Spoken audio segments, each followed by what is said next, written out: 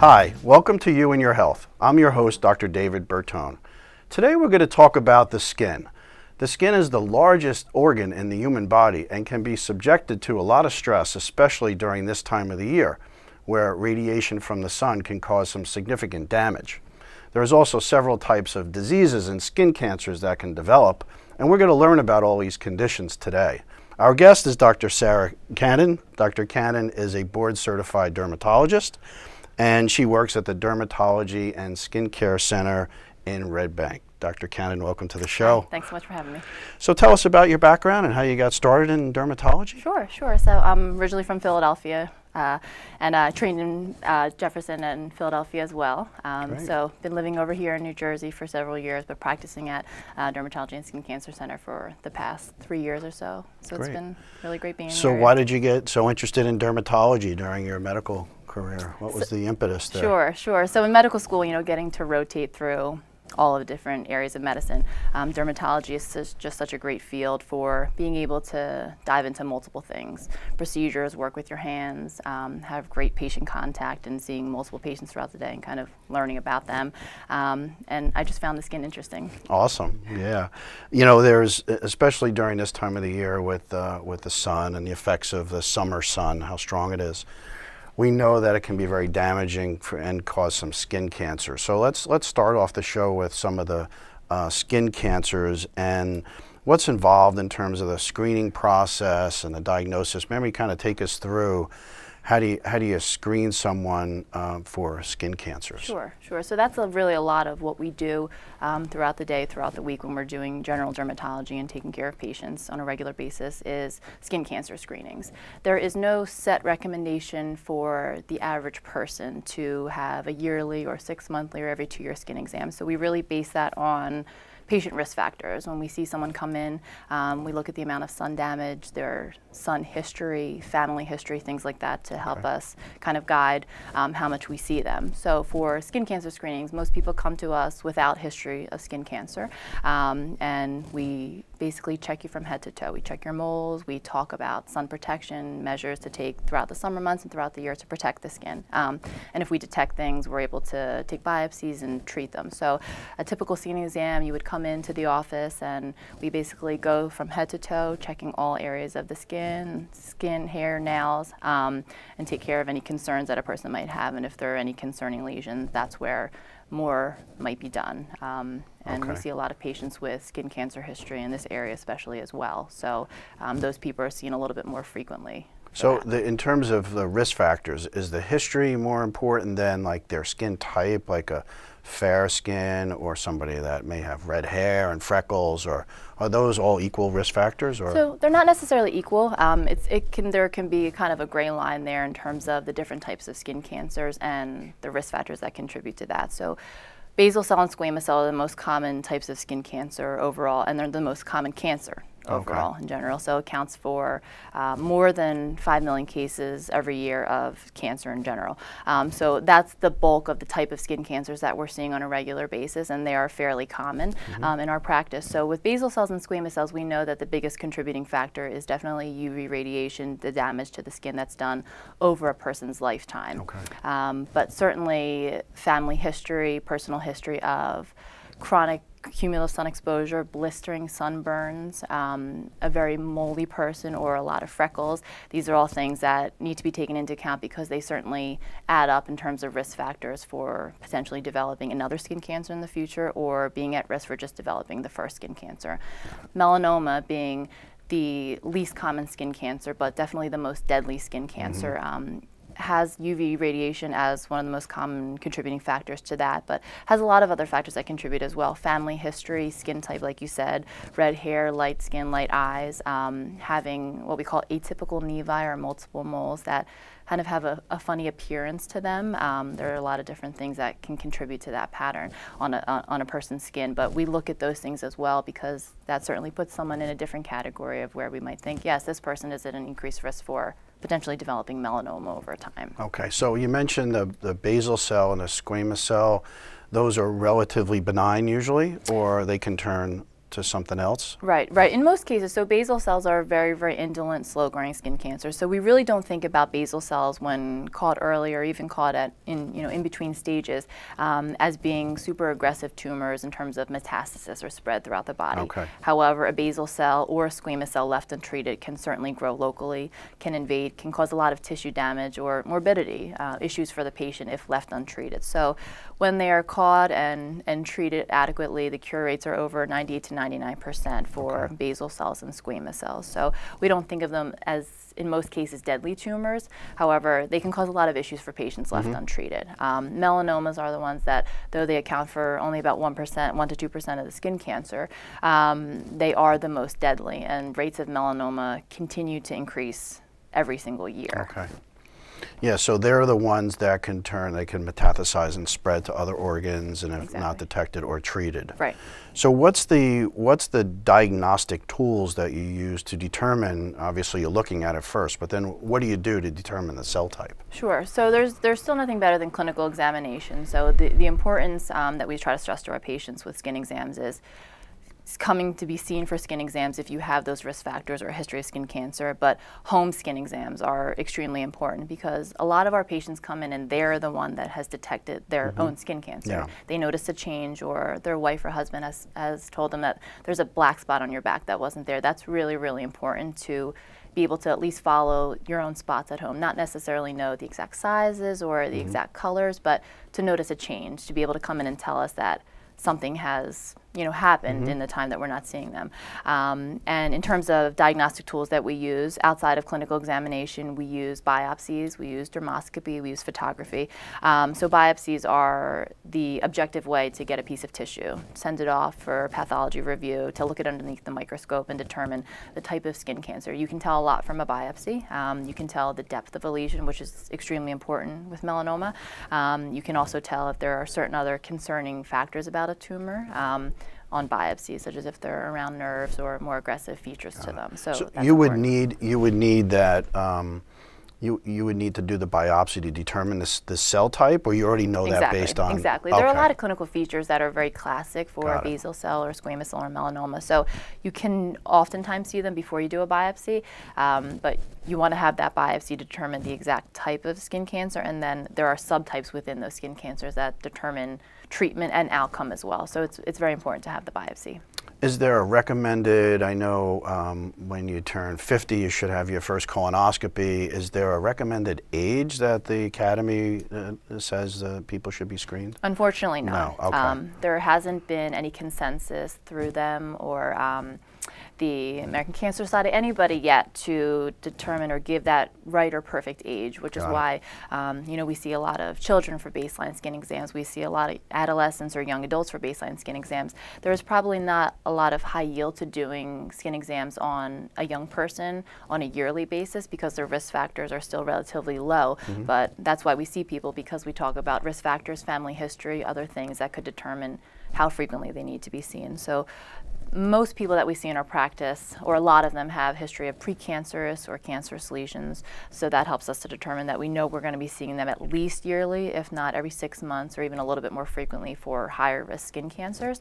But then we also have regular people who have never had a skin cancer before, but who tell me, I went to tanning beds my whole life, or I worked on a boat my whole life. So they have significant sun damage, which still adds risk factors to potential for them to have skin cancers in the future, and we will see them for yearly skin exams as well. Besides the sun, is there any other serious risk factors, smoking or anything else that would be a major contributor to skin cancer? Tanning bed use has really come into the forefront as being a known carcinogenic factor for contributing to skin cancers. A lot of studies that have come out over the past several years show that it increases your risks for all three of the most common skin cancers.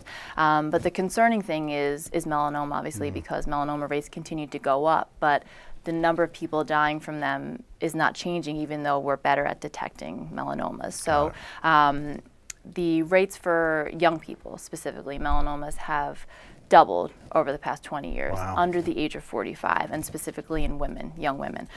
So we believe that this is directly attributable, or a large proportion is coming from tanning bed use and high-risk sun behaviors, tanning in regular sunlight, but also tanning in tanning beds. We really try to get that point out to people. I have a lot of patients who have come to me, and especially in this area, being at the beach, that they've not only do regular tanning at the beach, but tanning beds, before proms or, before big events. And even just a few episodes of tanning bed use can significantly increase your risk for developing skin cancers in the future. Okay, so now you're diagnosed with a skin cancer, hopefully not a melanoma. What's the treatment for these things? So it really varies based on skin cancer type or tumor type, and then the subtypes within. So for basal cells and squamous cells, it really depends on location, the size of the tumor. Surgical procedures are very commonly used, either surgical excision where the tumor is taken out, all done under local anesthesia, and then the skin is closed, and that gives very high clearance rates. We also use a special skin cancer surgery called Mohs surgery, which is performed by specially fellowship-trained dermatologists who specialize in higher risk skin cancers, higher risk areas, more aggressive features of skin cancers.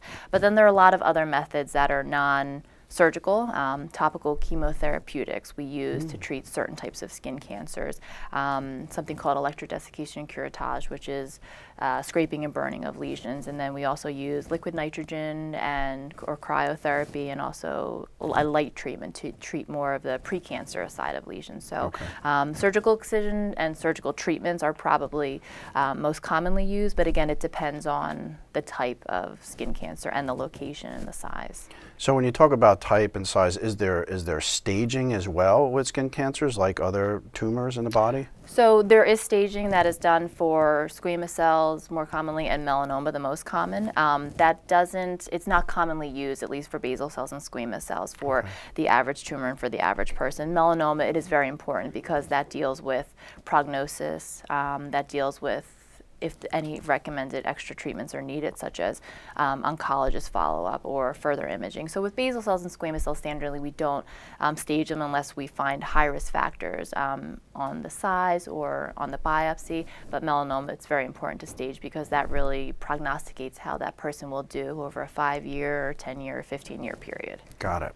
So now we know what the treatment is. What's the prevention for this? Obviously, staying out of the sun where possible. Tanning beds are no-no. I know some of the teenage girls now are doing the spray tanning, which is much better, obviously. Right. And so what is some of the really good prevention tips for the skin cancer? Sure. So from a sun protection standpoint, protecting from the sun is #1 for any of the skin cancers. So sun avoidance is the best because you're not getting that UV radiation, but we know that people are going to be going out, and we don't want to prevent people from living their lives and enjoying things. So when you're out, there are a lot of sun protective clothing that is made that has what's a UPF level, which actually has a built-in block against sun. So that helps, wearing those protective types of clothing when you're going to be out in those midday hours. Sunscreen is extremely important, and you want to be at a certain SPF when you're using sunscreen. So sunscreen at the minimum of 30 is really good, and you'll get a little bit of incremental benefit as you go up in the SPF number.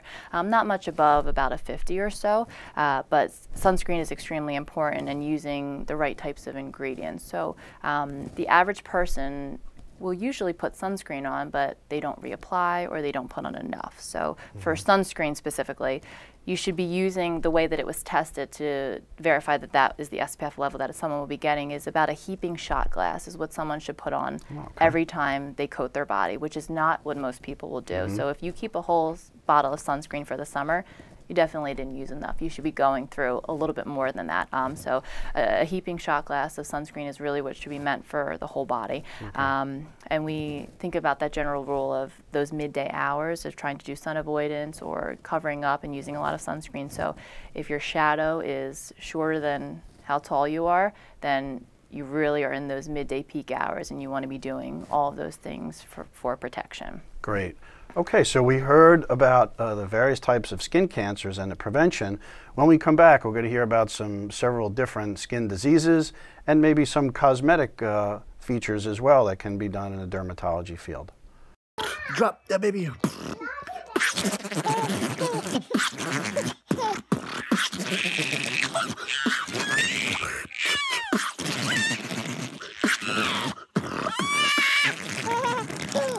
Welcome back to You and Your Health. I'm your host, Dr. David Bertone. Our guest today is Dr. Sarah Cannon. Dr. Cannon is a board certified dermatologist, and she practices at the Dermatology and Skincare Center in Red Bank. Dr. Cannon, welcome back.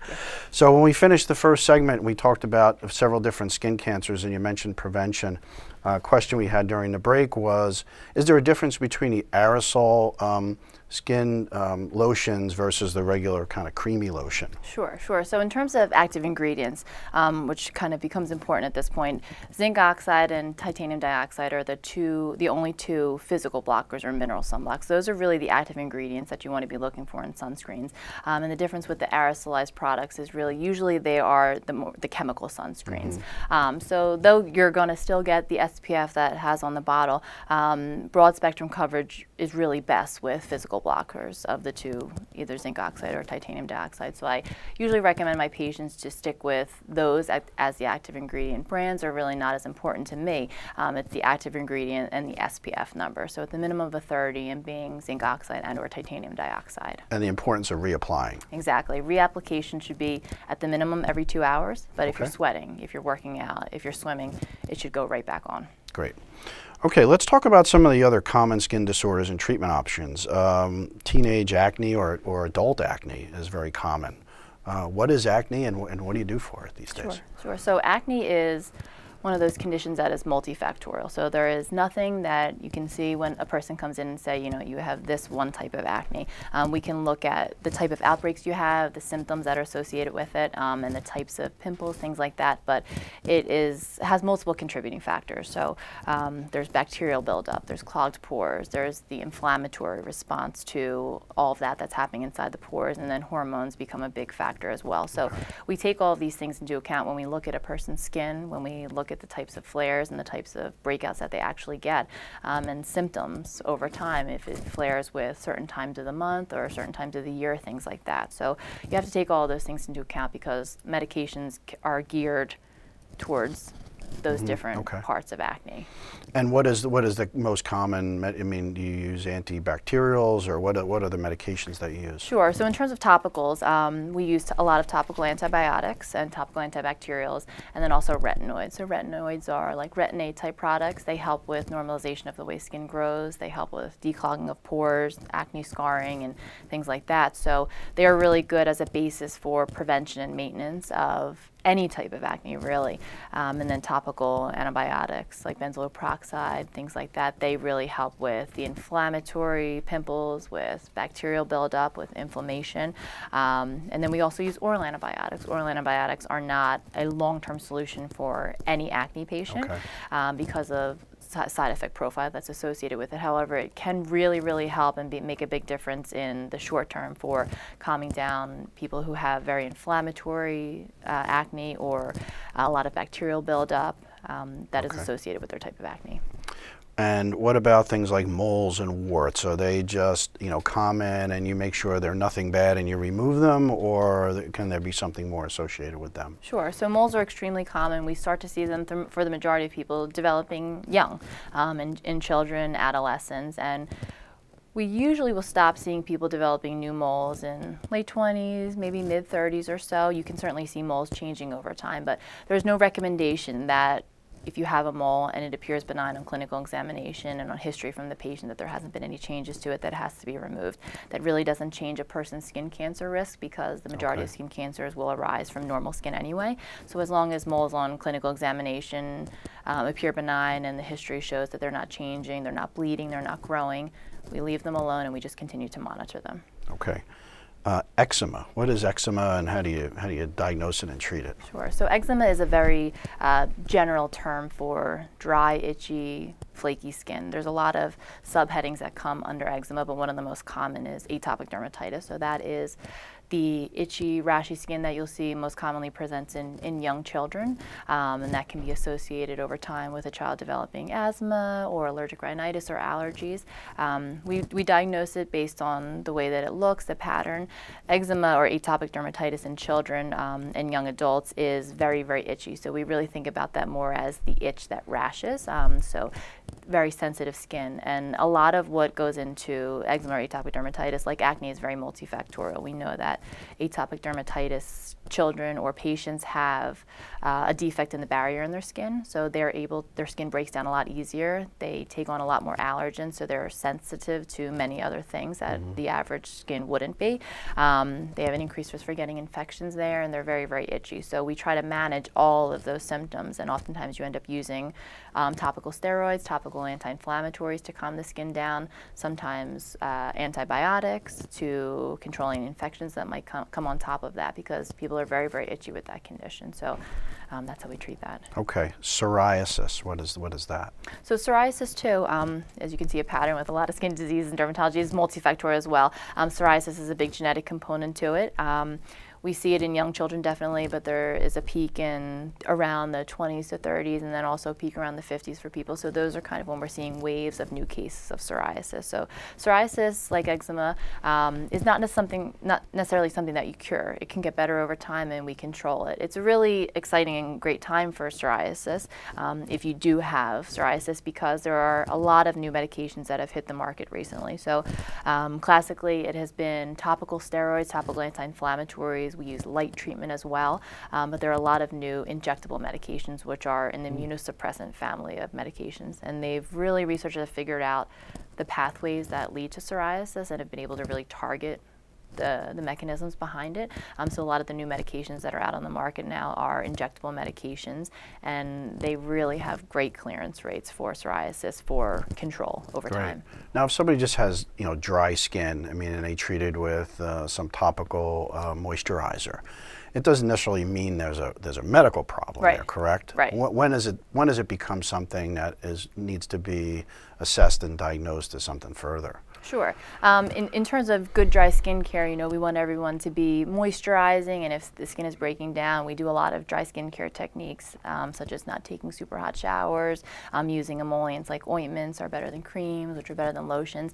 And when the skin doesn't respond to good things like that at home, then that's when we really want to step in, because you don't want the skin to be constantly breaking down. You have risk for more infections, for thickening of the skin, and for more longevity of the lesions. So really, when you're not responding to typical things like that at home, just taking good care of your skin and moisturizing, and there's plaques that are just always present, those are times when we can help. And that's when you can use more prescription strength, stronger topical medications to help control those outbreaks. And oftentimes for people, it does resolve over time. It might be an allergen to something that they're coming in contact with in their skin, or maybe they're taking very hot showers and using a lot of irritating products. And these are all things that we can go through with patients to help target what exactly might be causing it. Sometimes it's just a genetic disease, but sometimes it's external factors too. Got it. Now, a lot of people don't think of the hair as something associated with the skin. So hair loss, is that something you deal with in dermatology? And what are some of the options these days for hair loss? Sure. So we deal a lot with that. That is probably one of the most concerning diseases that people come in for, because it's very scary for people when they start to see hair loss. So with that, you have to really do a good assessment of the hair loss that the person is experiencing. Is it bald patches? Is it scarring? Is it just thinning of the hair? Is it a lot of loss? So that helps us to kind of divide out the type of hair loss that it could potentially be, scarring or non-scarring. And then with non-scarring hair loss, there are a lot of different hair diseases. Some of them are autoimmune in nature. Some of them are related to genetics or hormonal imbalances, sometimes even underlying medical conditions like an undiagnosed thyroid disease or anemia or low blood count. So we take all of those factors into account. We assess the hair. Sometimes biopsies are needed to actually look at the hair follicles and the hair itself, and that really helps to guide us in terms of which direction we can go and which direction we can treat. One of the most common things we see is androgenetic alopecia, genetic or age-related hair loss that sometimes is related to hormonal imbalance, and we use topicals such as Rogaine or minoxidil. We use oral medications that help to deal with hormonal imbalances that could be contributing to that, and there are some new procedures that are out now, something called PRP, which uses a patient's own plasma to help stimulate growth and give growth factors back to the scalp. So that's one of the newer and up-and-coming treatments that has had some good benefit in combination with other treatments for at least one of the most common types of hair loss. That's interesting. So you use, I mean, in PRP, in the sports medicine orthopedic world, you know, I know of, but you're using it for hair follicles as well, to stimulate hair follicles? Right. So would you do that in patches, or you do it in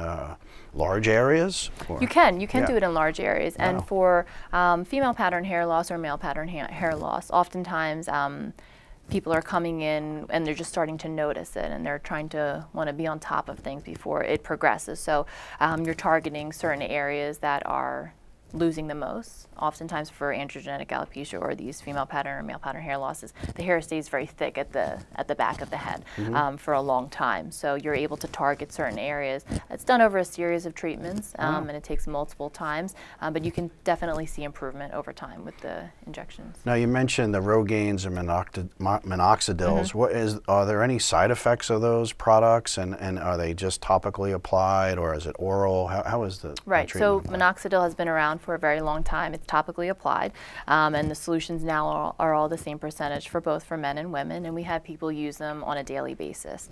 And what goes into minoxidil treatment is that oftentimes you're going to see a loss of hair in the beginning because it really recycles the way that the hair is growing. So sometimes people get discouraged at that time period because they think it's not working or it's worsening things, and we tell people to really push through with that. Side effects that you can see with minoxidil are occasionally local irritation to where you're applying the product, but we are definitely want to tell patients that when they're using that medication, especially for women, that you have to just be careful where you're applying it because it's stimulating hair growth. You don't want to be putting it other locations on the face, but it's a very well tolerated medication. It just takes a long time, just like the cycle of a hair and growth of a hair takes a long time. You have to stick with it. I usually have patients at the minimum use it for 8 to 12 months before we say that it's a potential failure. Okay. Now there's some exciting new cosmetic procedures that you can do these days for various conditions. Botox is very common. Can you just explain the process of Botox and where do people typically use that? Sure. So Botox is most commonly used for upper face dynamic movement lines. So lines that happen with facial expression, not necessarily at rest, but that happen when a person moves their face and moves the upper muscles of the face. So Botox is used for paralysis of muscles. And it sounds a little bit crazy at first, but in targeted doses to correct muscles and in specific locations, you're able to knock out movement or at least decrease or blunt movement in certain locations to help with lines, fine lines and wrinkles that happen with movement. So forehead, in between the eyes, or what we call the glabella, and around the eyes are probably the most common locations that we use Botox to help smooth fine lines and wrinkles. And we also have generalized it. We use it in a lot of other locations on the face for very specific muscle movement, sometimes for lines around the mouth or certain locations to the sides of the mouth as well for certain lines there.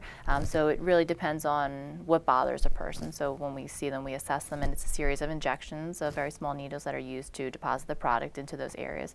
And it works very well. It can last for up to 6 months for many people. Great.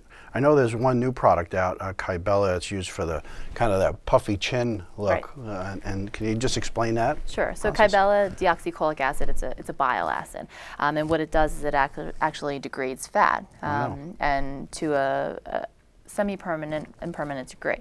So it's only indicated for submental fat. So that thickening that many people hate underneath their neck. Which double chin look. Exactly, which can be, over time weight related or even genetic related. Some people just have a fullness underneath their chin that, they do everything they can to work out and to eat right and exercise, and they just can't seem to get rid of that. So Kybella is a great product for that area. So it again is a series of injections where you inject the Kybella molecule into this area, and it slowly over time will degrade the fat. The injections are done on about a monthly basis or so. And what you find after a series of injections is that you slowly start to lose the amount of fat that's there. Your angle underneath your neck becomes a little bit more, acute and tighter, and it really helps with that area. Awesome. Dr. Cannon, thanks for joining us on the show. Really appreciate it. Thank you so much for having me. So you've been listening to You and Your Health, where we talked about dermatology and various different skin types. I'm your host, Dr. David Bertone. Until next time, we'll see you on You and Your Health.